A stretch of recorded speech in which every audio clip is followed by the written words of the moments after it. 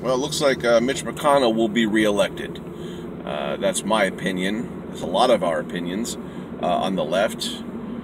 Charles Booker appears to have lost the race for the Democrats' bid to run against Mitch McConnell in November.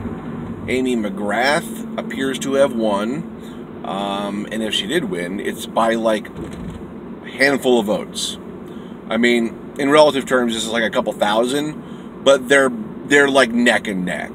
And you know what? There better be a recount. And there's no shame in asking for a recount when it's this close. A couple thousand, that ain't nothing.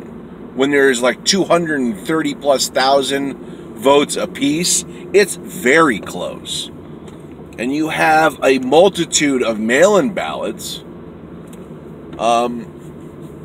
to count and recount, because Kentucky opened up mail-in voting, but they also closed down 95% of their precincts, and in large black districts that are Democrat strongholds, there was one voting center for 600,000 residents.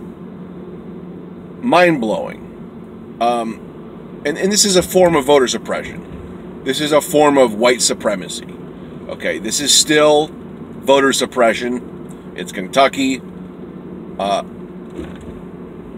I mean, even if Booker lost, this is huge for the progressive left in Kentucky.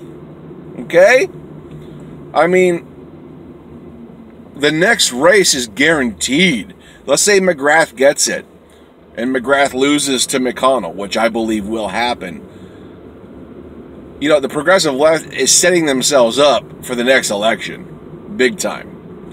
And if Amy McGrath really does lose, which we all think she's going to lose, this is even better.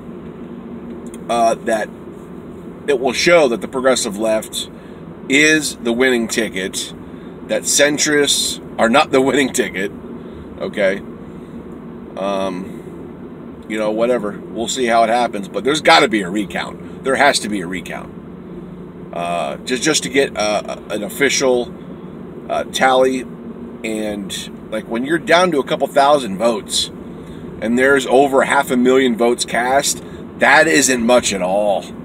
That has to be a mandatory recount. And there is a percentage. I forget what the percentage is, but some races, when it reaches a certain percentage of vote disparity, there has to be a mandatory recount. So I don't know if Booker is filing a recount, or there is a mandatory recount, or if it's within the guidelines or not of the mandatory recount. So this is a fluid situation, but the AP has called it for Amy McGrath, and other news sources have called it for Amy McGrath.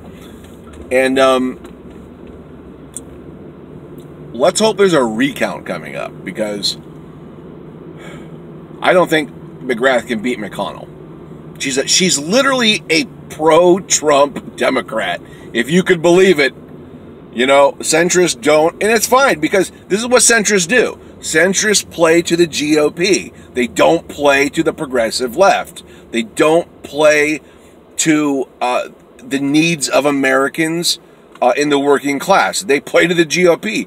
That's why the Democrats just spent $41 million on Amy McGrath's campaign, because they play to the GOP, okay? They don't play to the working class. But anyways, let's keep following this, and let's hope there's a recount. Let's hope Booker wins it. Jesus.